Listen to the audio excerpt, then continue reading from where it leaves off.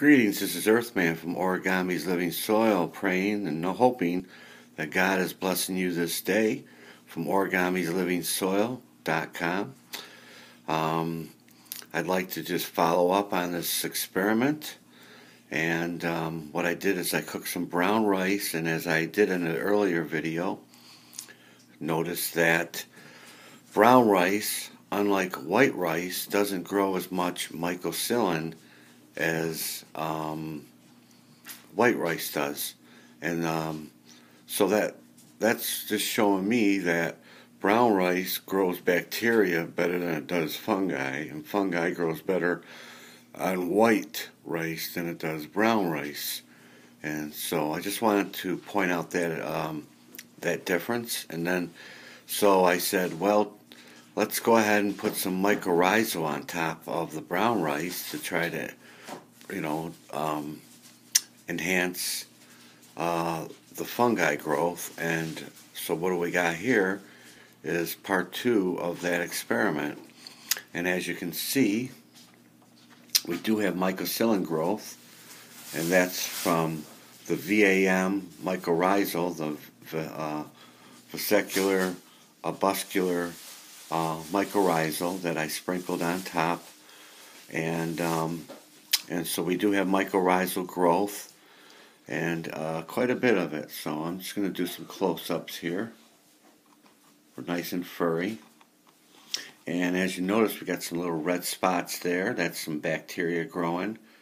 And a little bit of green going on there. Green and red. And so brown rice did prove true, still growing well when it comes to bacteria. But by sprinkling the mycorrhiza on top, I end up getting some mycocillin growth too. So basically what I would do with this now is mix it with brown sugar, and I'm going to have a nice mixture of bacteria and fungi to like an IMO2 source.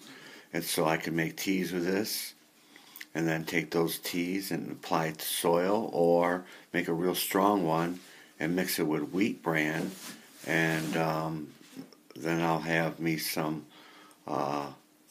IMO3, except not as heavy mycocillin growth. So if you use white rice, sorry about that. If you use white rice, you're going to have to expect you're going to have a more mycocillin growth than you will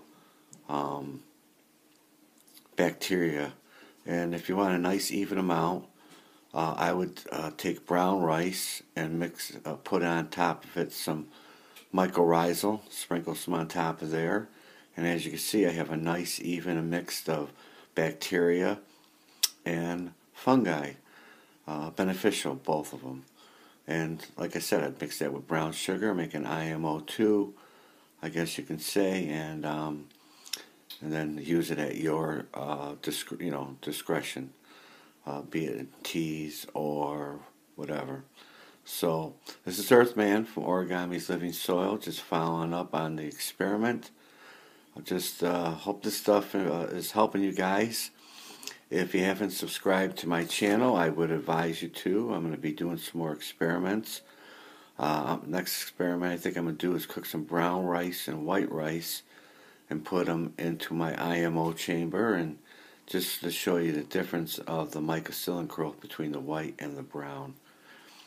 You can refer to my earlier videos to see the difference, but if you don't want to, that's fine. But if you like this video, please push like. If you have any comments, please leave them. And if you haven't subscribed, please subscribe to my channel, just to let me know that that there's people out there that are interested in this type of stuff, living soil. Because that's what I'm about here at Origami's Living Soil, is giving your soil life. And that, my friends, is the key to healthy soil and a healthy plant, is living soil. So may God bless you this day, and I just hope your holidays, your Christmas holiday, goes well. Merry Christmas.